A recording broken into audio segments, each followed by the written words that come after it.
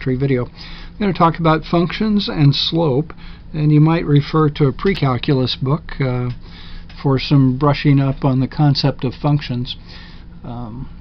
This treatment I'm doing in this video is not meant to be a real technical or comprehensive mathematical review of these concepts. I hope just to give you the tools necessary to succeed at a calculus level physics book with a series of videos. And this first one is just kind of a warm-up into getting you up to speed with these tools. So check out some other books and stay tuned for some other videos. First, the concept of a function. The function here, f of x equals 4x plus 6. First, f of x. This does not mean f times x. This is not f times x. It's the function with a parameter of x. The rule of calculation is whatever the x number is, we're going to multiply it by 4 and then add 6 to that result. So we have this rule for calculation with x being the argument of the function, and we're going to evaluate the function for some number of x by replacing x with that number wherever x appears. So if we want to know what the value of the function is when x is 3, what would we do? We're going to replace the x that's here with a 3, and we could also replace this with 3. So f, the function evaluated at 3, is going to equal 4 times 3, still plus the 6. Of course, we multiply before we add. So we get 12 plus 6, we get 18 for the value of the function. Different function here, a quadratic function with x squared. 2x squared minus 3x plus 4. This is a different function, again f of x. And if we want to know what the value of this function is when x is equal to 3, I have to replace x with 3 at this location and also at this location. So we get 2 times the quantity, 3 squared, minus 3 times 3 plus 4.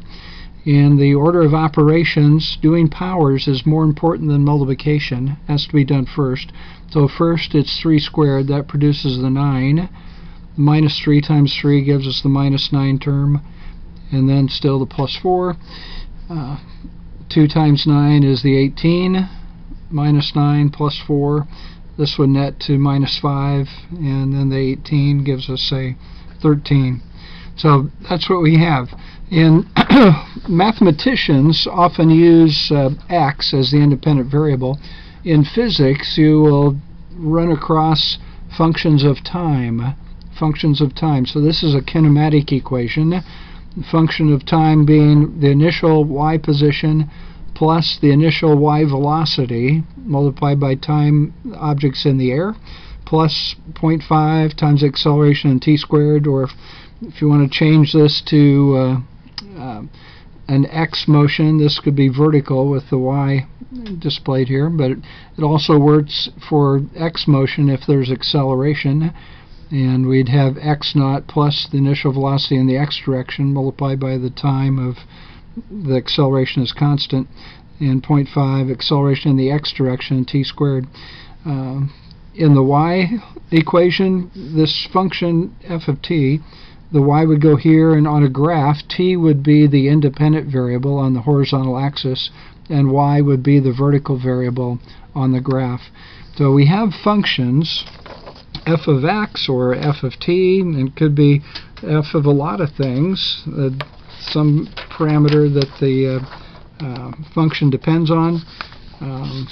The independent variable goes on the horizontal scale of a graph, and the dependent variable, the f of something, is your y variable, your vertical scale on the graph. So what about making graphs of functions? Graphs are very useful because they give us a picture of the function. We get sort of an overall view of the behavior of the function.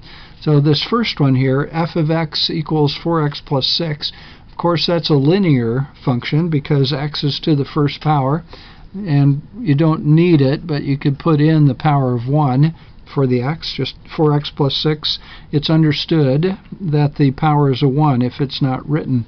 If the power is something else, 2 or minus 1, it'll be written in the power position. So x is our independent variable again here, and the f of x would be the y-coordinate, and we can make a graph of this function. Well, I have one here produced from the website graphsketch.com, and in this function, our x-axis is on this scale, the y-axis running up and down. We're graphing 4x plus 6, and we would simply choose, if we're doing this by hand, choose various x values. So if I choose a 0, I get f of x is 6, and I plot a dot there. If I choose a 1 for x, f of 1 would be 4 times 1 plus 6, and we'd plot it at 10. If I choose 2, f of 2, evaluate the function for the case of x equals 2. I replace x with 2, I get 8 for the multiplication, plus 6 is 14. And we plot a dot up here, and so forth and so on. The computer does that for us. Graphsketch.com websites where I made that particular one. So that's making the graph of a function. We get an overall view of what the function is, how it's behaving. Now, what about slope? Slope is an indication of how fast the y variable is changing, or how fast the function is changing, f of x, as x changes. And one way that the graph can help us determine the slope is just to do delta y over delta x. So delta y over delta x. I have, in this case, a straight line. So I need to choose 2 points on the line, and you should choose these points widely spaced. Don't choose them real close together. Choose them widely spaced. Choose them at places where you can easily read the coordinates. So this first one is at 0, 6. And this one we're at 3, 18 for the point that I've circled there. And doing delta y over delta x, that's going to be a change in y of 18 minus 6 and a change of x of 3 minus 0.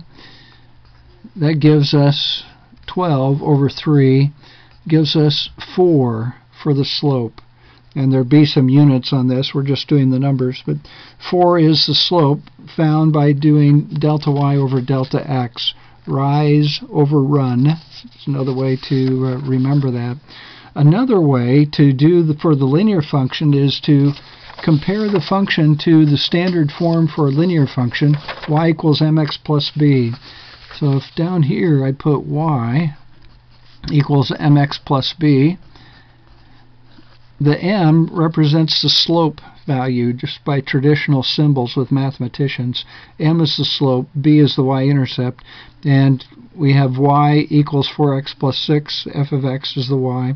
As long as we do have a 1 out in front, this will work. If we have 1 times y, then the number in front of x to the first power, that's your slope. This only works for linear functions where we have x to the first power. And our slope value is 4, just as we found from delta y over delta x. So that's good. In the next video, I'll show you how you use calculus to determine the slope. But we're not doing calculus here. So we've seen that graph. We've plotted points or let a computer plot it. Delta y over delta x gives us a slope of 4. Y equals mx plus b tells us the slope is 4. A little bit more involved are the nonlinear functions. So the nonlinear functions, and there are still methods of finding the slope here, although you need to be a little bit more careful. We can still do delta y over delta x, but we're going to have to let delta x head towards 0. Delta x has to become small, and I'll show that in just a minute. Or we can have a graph of the function and draw a line that is tangent to the graph of the function at the particular location where we want to know the slope, and calculate the slope of that tangent line. That will be the slope of the function at that particular point. And then in the next video again I'll show you how you apply calculus to that. So let's work on this for the case of the function. If we're going to make the graph, first we would want to generate a table of values for the function. So we choose some x values. Starting with x equals 0 is a convenient one. If I put 0 every place x appears, I get a 4. If I put in 0.5, use your calculator, this will turn out to be 3 for the calculation. Let's do 1 in our head here. If x is a 1, I'm going to have a 2 minus 3, that's a net of minus 1, plus the 4, that'll be a 3. And so forth and so on. I've used a calculator and I found the f of x values for particular x's. And you could do some other x values if you want. Again, I've let the computer plot this, and we get this parabola, a quadratic function, and I'll show you the x-axis down here. Again, we're plotting 2x squared minus 3x plus 4, and we have these values.